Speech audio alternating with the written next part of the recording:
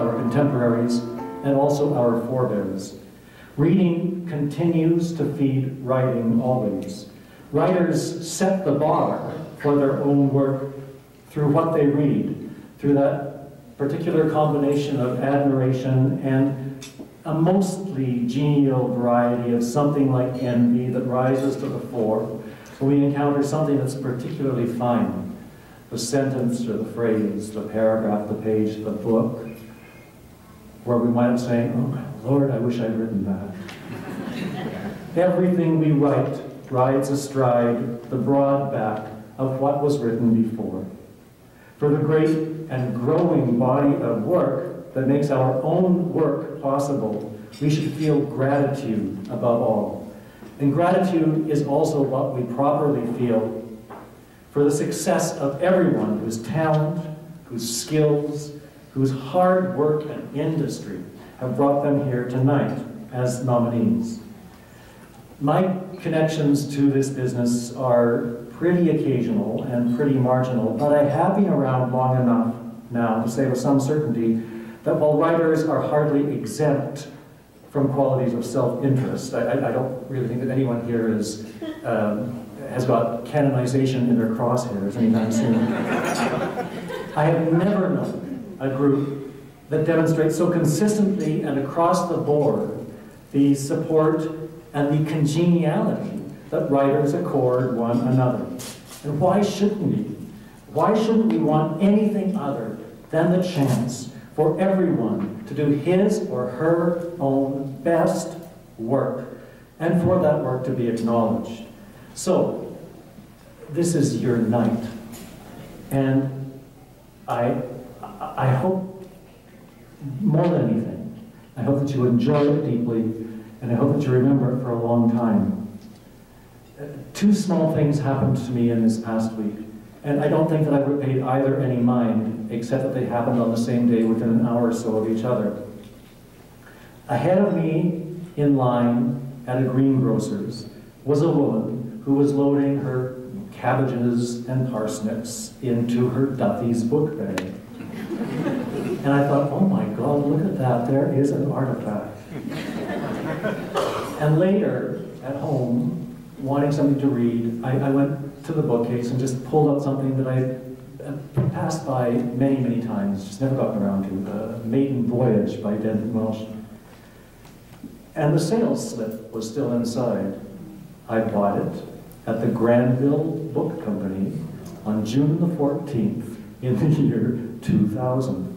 At the Granville Book Company, Leighton lamented. And I loved Duthie's, and I loved the Granville Book Company, and I loved Manhattan Books, and I loved Zebra Books, and I loved Octopus Books, and I loved Women, and on and on. And with those two things, with the Granville Book Company and with Duthie's in mind, I allowed myself a sort of moment of horrible indulgence, out of regret, you know, of what was gone. And then I pulled myself up short because I started to think about everything that is still here, about the bookstores that are still with us, that are prospering, about the new ones that are coming on stream, run by smart, young, committed people.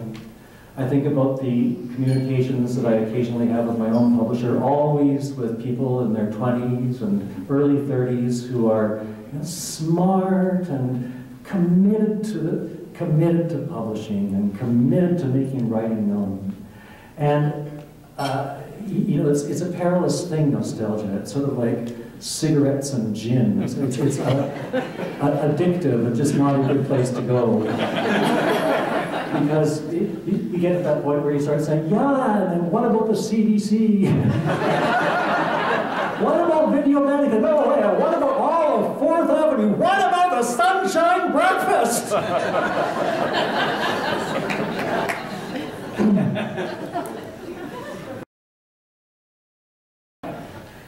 By the time I decided I was really going to become a writer in the late 1940s, there was no creative writing department in our single BC university. There were no writers' groups. no one organizing writers' workshops or writers' festivals, and the only publishers were in some place called Toronto, what we don't talk about. But then this remarkable thing started to happen in BC. All this vibrancy that came out of developing publishing companies and creative writing departments. And so that we ended up a few decades later with one of the most vibrant publishing writing industries and scenes in the whole of Canada, and then beyond the borders.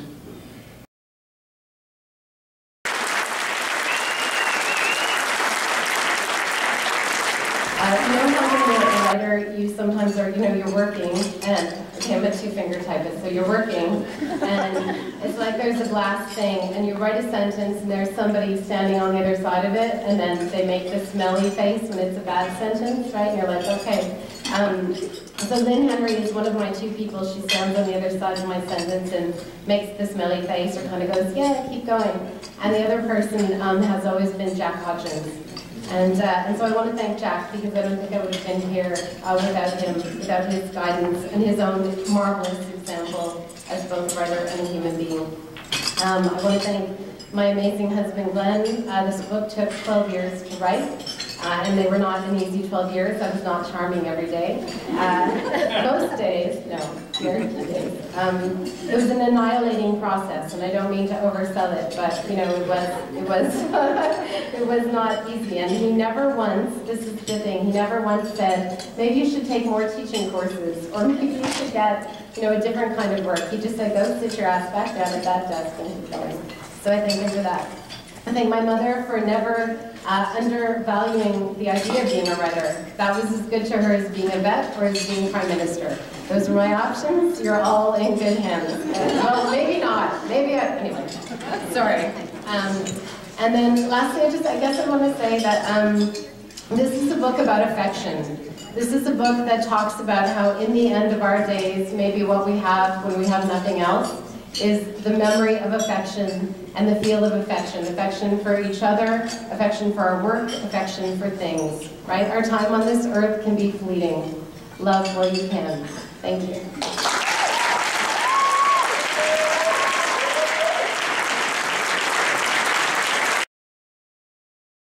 I took the SkyTrain here past Poplar Island, which is the reason for this book, a study, a concentration for 2 years. And ultimately, yeah, this is with love for the land. Thank you.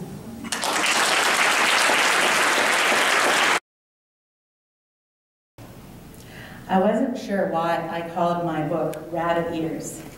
It's a story about a teen's struggles arising from sexual abuse.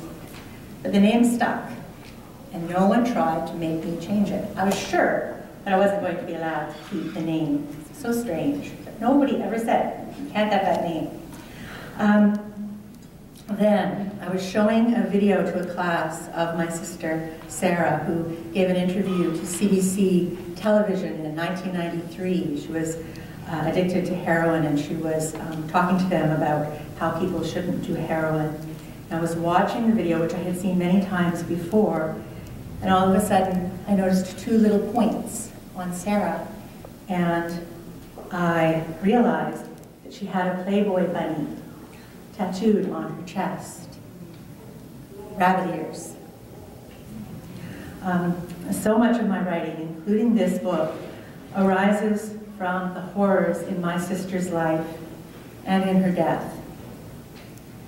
I'm learning to listen, to pay close attention, but Sarah is not here for me to listen to.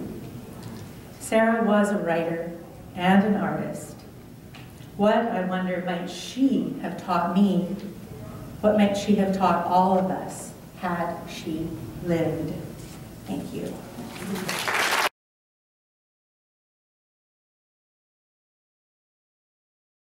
I wanted to first acknowledge that our story took place on the traditional and ancestral territory of the Kwa Micmac First Nation. And I wanted to thank our Dolphins community, so Slavia and Roy, Carol, of course, Michael, and Elisa. We really were a community putting this book together. And I also want to thank my sometimes art director, my son. Very much. Slavia and I never wrote a children's book before, and we had never collaborated on anything so deeply before. We brought up 2 kids. We're fairly well off.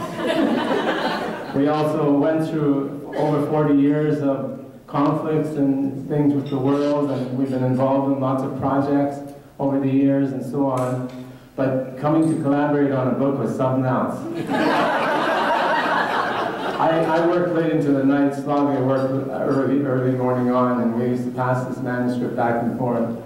Roy has written several books, but I have never published anything ever, and yet here I am. I mean, what's up with that? Honestly, I'm not really sure I know whose life I'm living, but thank you, Mike. Well. A scientist winning a book prize, right? I think it's the first time any book has been written about a marine ecosystem anywhere in the world. The intent again was we wanted British Columbians to understand the complexity.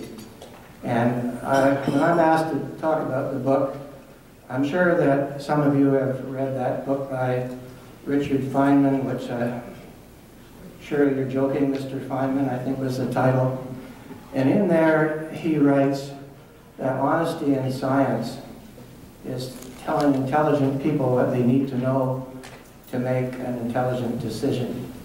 And that's what we tried to do with this book, is that we wanted to provide British Columbians with the information that they need to make good decisions about the future of the Strait of Georgia.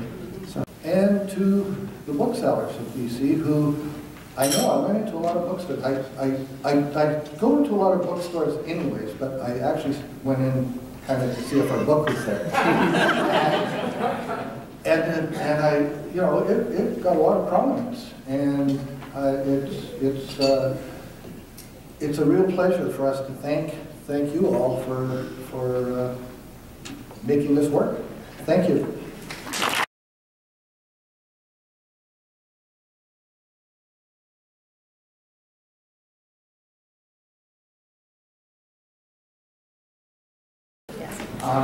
Wow, I'm as shocked as anyone that Howie White's not standing here. I salute you, Howie. I salute you, Robert McCullough. I'm very honored to accept this award with Aaron, an award named for Bill Duthie, a legendary bookseller. With that in mind, I'd like to thank the booksellers of BC. I thank you for your passion and your perseverance. We need you, and we need more of you. I have a special tip of the hat I wanted to say to Drew Burns, who was the proprietor of the Commodore, who very graciously said that I should be the one to do the book. One day when I bumped into him in a coffee shop, and he felt me sort of, I was being knighted by him to do the book, and sadly he passed away before the book came out. So I hope somehow he's smiling down on this whole affair with the rum and coke, watching us tonight. As would a mentor of mine by the name of Chuck Davis, who was a winner in this category, who I spent a lot of time with in his sort of final years and whatnot, and I hope him and Drew are together. They'll be having a laugh at all this. Thank you to all the bookstores in the province that really received the book so warmly, and were so nice when I would come in to the stores. I worked as a musician for many years. I used to get recognized in record stores and whatnot. Now I get recognized in bookstores. It's kind of a nice, happy thing to sort of graduate to or something like that. So, I think more than anything, what makes me feel happy and optimistic about being here is just that it's easy to look at the changes that have come on writing and publishing and bookselling, and Lord knows there have been lots of them, and they've been tricky waters to navigate. But on it goes, on it sails, gloriously. Here's the evidence gathered here tonight. So for all your good words and for all your good work, for everything that's to come, for the next 31 years, and I can't think of the last time I did this, probably about 15 years ago. 15, I'll be 75. If I still have my own teeth, I want to come back for them. And you know, it will go on. It will go on. It has to go on, because this is what we do. This is how we practice being human. So again, congratulations to all of you. Congratulations.